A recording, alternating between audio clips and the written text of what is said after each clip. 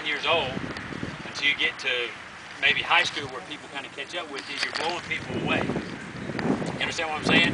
You can get by with just a good fastball because people can't match up. Okay? Tell them how important it is for a guy to have a great arm at control, even with a guy that doesn't throw that hard, to have control.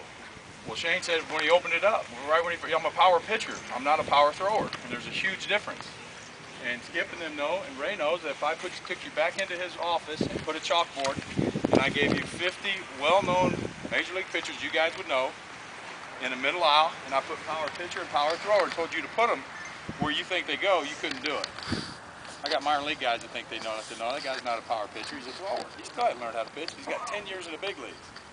And I played some guys that got traded over to us, just met them, went out and watched their bullpen. They didn't even have a set route. They just threw and threw. No routine, nothing they could count on. So whether it's superstitious or not, but I didn't throw very hard.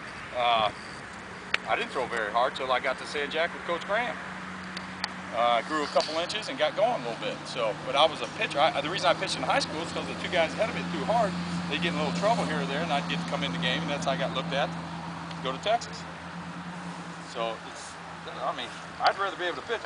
When I was with Ash, I didn't throw. With my 3 wonderful years here in Houston, I didn't throw hard. I was 90, 91, maybe 92. Cut down on my walks, and I got outs. Still would punch out 8 or 9, and Roy or somebody come up to me, how you doing it? Roy's over there touching 97. You got to pitch. That's how you get out. A few more, and then we'll shut it down. Let these boys get on with it. Straight up. She's feeling better every time, man.